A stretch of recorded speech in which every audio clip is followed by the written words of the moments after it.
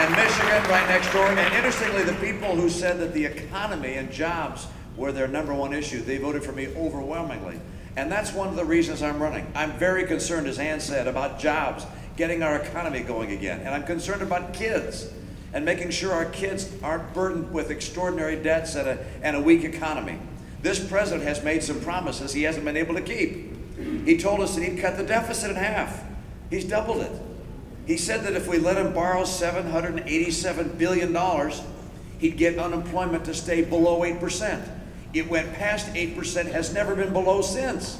That's 36 months ago. He also said, by the way, he'd secure Medicare and Social Security, that they were going to be insolvent, he'd fix them. He has not offered one serious idea to get those programs solvent.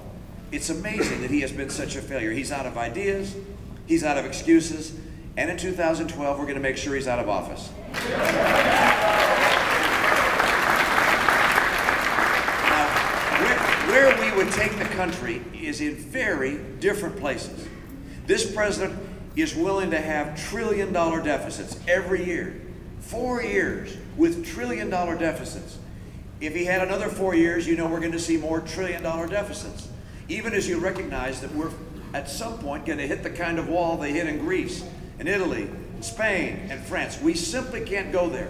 If I'm the president of the United States, I'm going to eliminate some government programs. I'm going to cut back on government programs.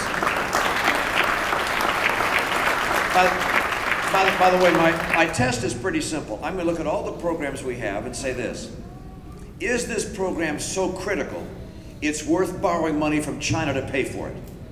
And if it doesn't pass that test, I'm getting rid of it. And #1 on the list, Obamacare. We're going to get rid of Obamacare on day one. And then I'm going to send some programs back to states. I happen to believe that in a lot of cases we go back to the Constitution as our blueprint and we're a lot better off.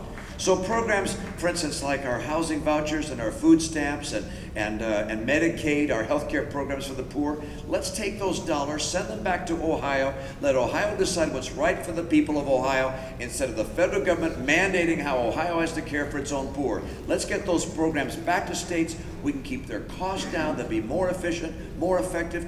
Let me tell you about one of the government programs that I find interesting. Job training. We need good job training programs because our economy changes so fast. We need people to get the new skills for new jobs. Do you know how many federal job training programs there are? 47. 47 programs, reporting to 8 different agencies. Bureaucracy on bureaucracy.